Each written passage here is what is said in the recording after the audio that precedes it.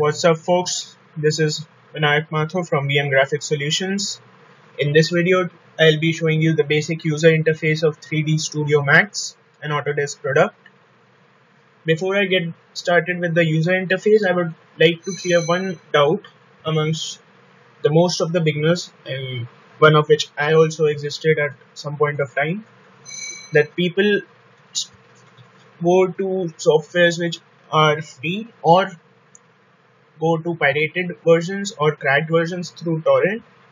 If you want to start with 3D Studio Max or any Autodesk product, you can get a free 3-year subscription. You just have to go to your search engine and type in Autodesk free student subscription,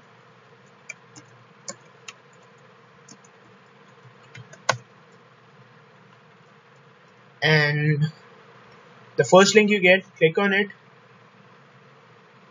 You land up on this page. Choose your product, click on get software, like I'll go for 3ds Max. Now just two simple steps, that is sign up or sign in if you're already signed up on Autodesk. Then select your select your version of the software, language, and the OS you're gonna use it on, and click on install now or download as per your requirements. So you're getting a free 3-year subscription, official student license of any Autodesk product. So let's get back to the basic user interface of 3D Studio Max. So let's click on the icon and wait for it to boot up.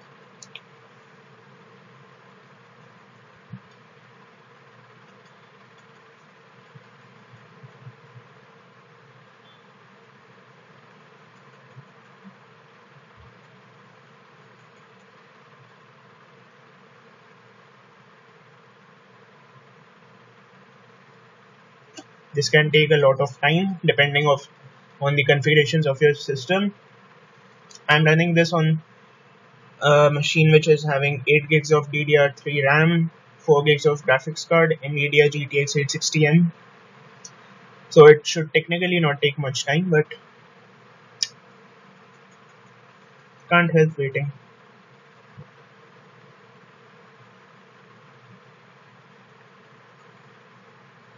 So I'll pause the video right here and get back when the software boots up.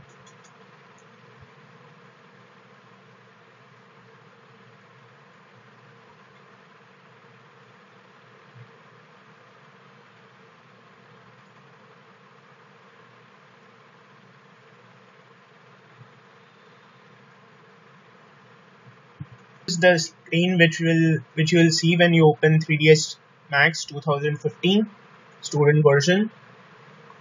And right here you can see a start with. This is a basic toolkit which Autodesk provides you to basically know the software. If you're just a beginner, you can go to this learn tab. There are a couple of videos, online resources which you can refer for your guidance, 1-minute videos. Then this is the start place where you can set up a workspace type, project folder, create a new scene, or if you have already opened with a file, you can just scroll through these. And there's this extend option where you can find all these scripts and other online resources which you might want to use with your projects. So for now, let's create a new scene and get started. All you can see here is the basic 4 viewports, which is known as the quad view. If you create any of the object, you can see it in multiple view. There's one is perspective, front, top, and left. On your right side of the screen, this big panel is called the command panel, which has multiple options like create, modify, hierarchy, motion, display, and utilities, each of which has different options. We'll mostly start with create and modify panel tabs, and we have to spend a lot of time to understand the basic working of all these, because these are the basic stuff which you would require in any kind of modeling you do in 3ds Max, whether it's modeling, animation, or whatever. Coming at the top, this is your toolbar right over here. This all tools you require will be here. On the second side, the second row, this is what is called as the ribbon. If you're familiar with Microsoft Office 2013, you will be knowing what a ribbon is mostly known as, or what it consists of. These are mostly all the modeling toolkits you might require, and these are the menu bars which you will get familiar the more you use this software. And right over here, this is the timeline, as most animation softwares do have, and I guess almost all softwares do have, because without a timeline you cannot animate anything. You can set keyframes, auto keyframes, or manual keyframes. These are the X, Y, and Z, which show the position of the object you create. And if you see, if I move the cursor, the positions or the values change. Now, over here, these are the playback settings of the animation we create, number of frames, filters, etc., which we want to use. And if you want to change the type of the viewport, like shift from quad view to different one, you can just click over here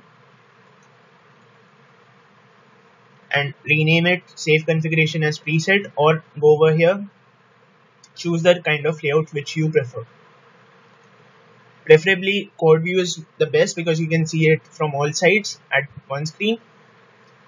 Probably if you create something like, suppose I create a box over here, this size isn't big enough to work with. So what I can do is I can press Alt key or Options key on Mac and W. So this will maximize or minimize my viewport, giving me a larger viewing scale. Also, I can click on different ones and respectively press Alt W to maximize those viewports. So these are the various parameters which I'll get back to you in the next video, where we start to model different objects. For now, this is the basic user interface of Autodesk 3DS Max 2015 student version. And that's pretty much for this video.